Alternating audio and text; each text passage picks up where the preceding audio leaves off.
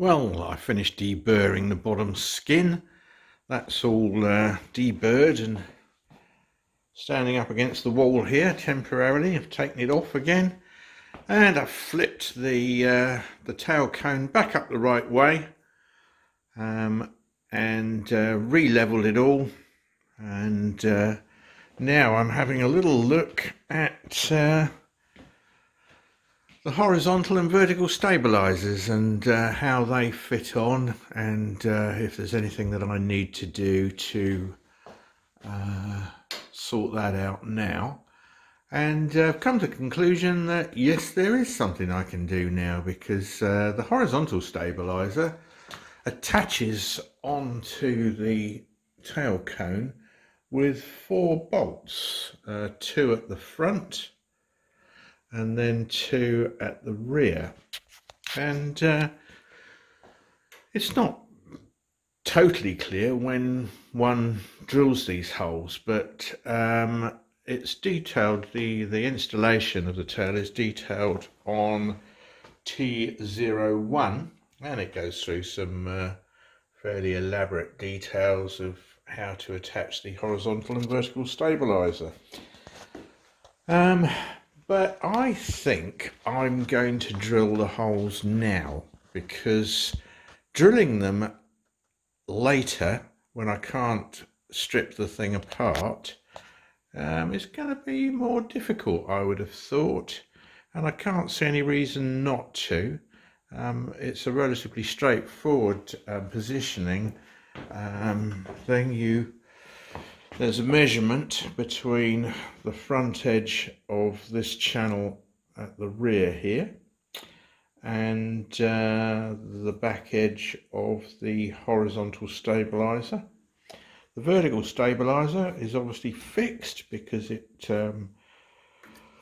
holes are already fixed, and it just basically lines up with the back of the tail cone.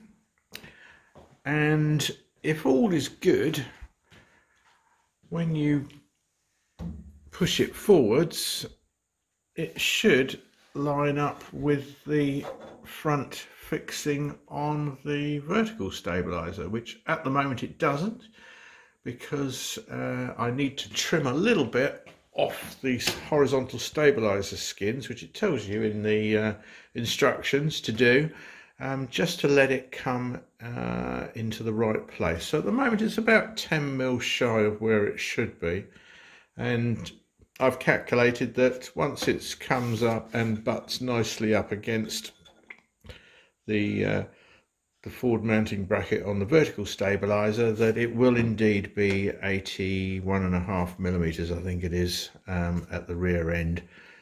So all is good. Getting it square, I have measured from the back corner, put a tape measure on the back corner of the end of the horizontal stabilizer, and measured to this cleco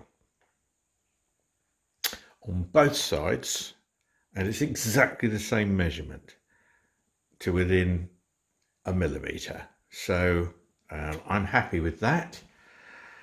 Level, it can't not be level because this is level.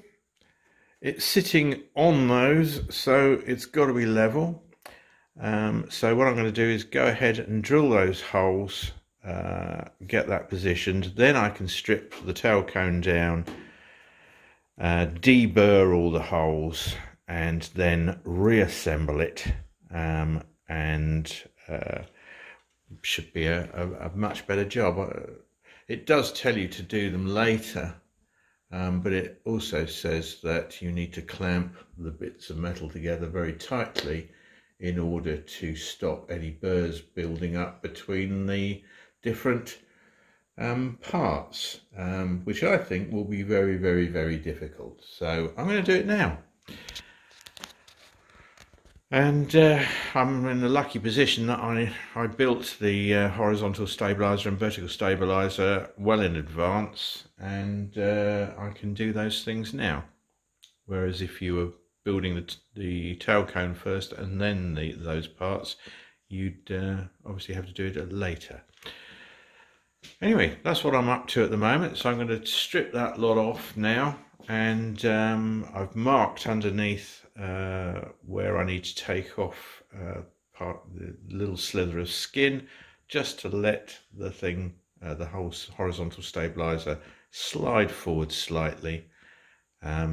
It tells you that there should be between 0.5 millimeter and 1.5 millimeters of gap between the tail cone and the horizontal stabilizer skin, so I'm going for about 1 millimeter as a halfway point, and I'll busy away and do that, and I'll let you know how it goes.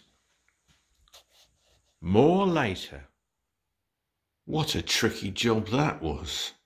It took 2.5 hours to trim the horizontal stabilizer skins to the point where I could move it forwards into position and it be square with the aircraft as well, using a file.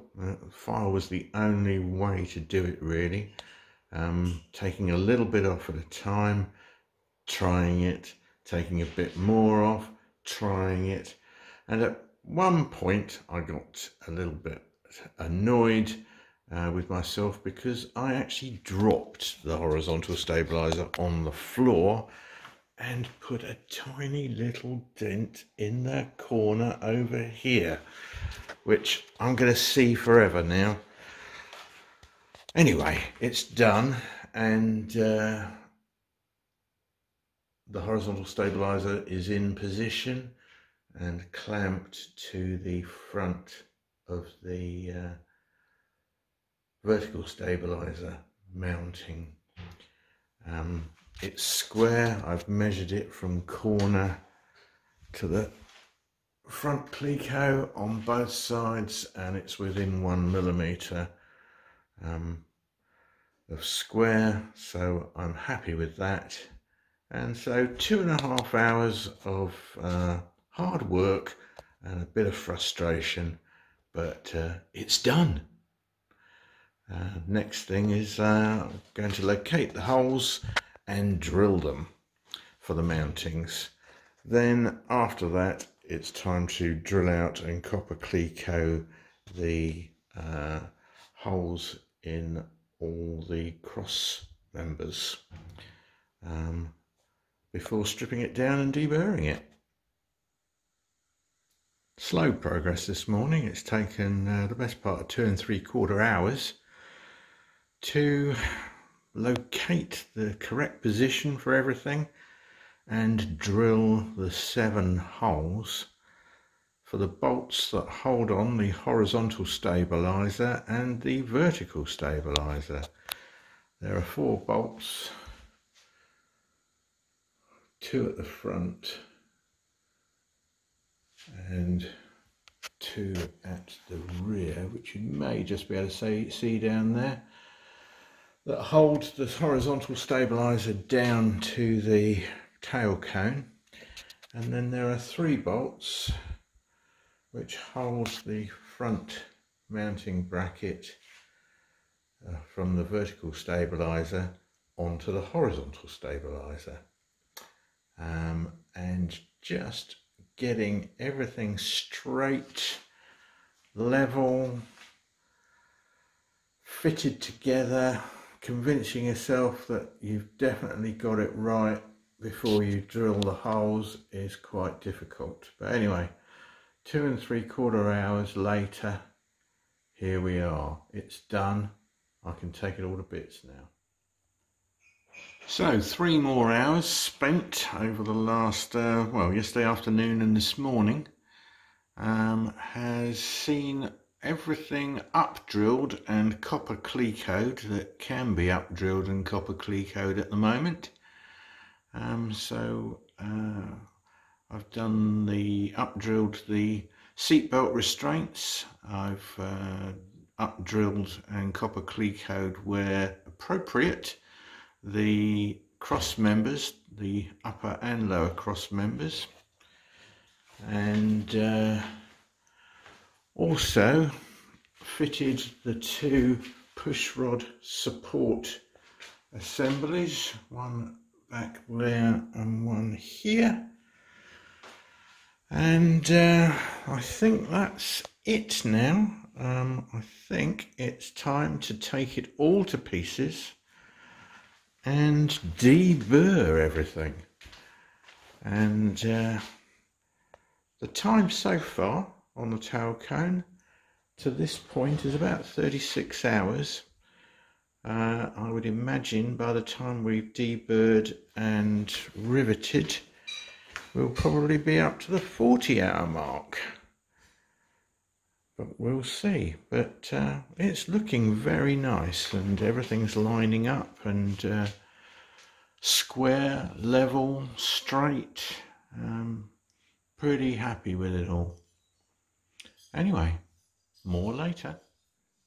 4.5 hours of deburring later, and the entire thing is stripped down to its constituent parts. Everything's been deburred that can be deburred, and there are the two sides, all deburred as much as I can, and also the cross-tie box is standing there, again deburred, up-drilled. Everything's been up-drilled and deburred as far as it can go. And the next task is to reassemble it and then start to look at what are the next things to do. I think probably the flap actuator is probably going to be my next thing that I do, because I need to do that before fixing anything at the front end of the tail cone. I've got to be able to take it apart to be able to get everything in and out and line all the holes up, deburr it and everything like that. So I'm going to go ahead, I think, and do that next, and then probably the turtle deck after that. So that's where we are at the moment. Another 4.5 hours of mind-numbingly boring deburring, and it's ready for reassembly. And there we have it, the tail cone reassembled and clecoed together. Now, I was intending to actually start to rivet some of this together, but I've changed my mind because I want to have a look at the flap actuator at the front end, and that involves taking the front to pieces, and I've got it kind of temporarily popped in there. So there's some little plastic blocks, little plastic bearings, bearing blocks. So I've got the right hand one sitting on its mounting bracket, and that's the one that actually sets the left and or the registration of the entire assembly, left and right, because it runs in a little groove. I don't know whether you can see it there in the flap actuator bar. So that sets the left and right, and then the one at the other end is there for support. Only the bottom of the bearing blocks are there at the moment, because I've noticed that I need to cut a piece of the lower cross member out, because otherwise I'm not going to be able to get the top block on. So I've got that to do, so I'm going to strip the front out, and the actuator itself is sitting in position. I've just got a couple of temporary bolts holding it in place, and so I'm going to have a look at that first and do that next. But basically the tail cone is complete bar doing some riveting, and quite pleased with it. Looks good. Everything seems to be square, straight, level, and it's taken about 40 hours in total. But it's been interesting and quite challenging in places, particularly around the aft end, very tight in there, and but very rewarding because I've got something that actually looks like a piece of aircraft now. So that's completed F21 apart from the riveting. So I'll leave it at that for the tail cone, and we'll progress on to fitting the flap actuator.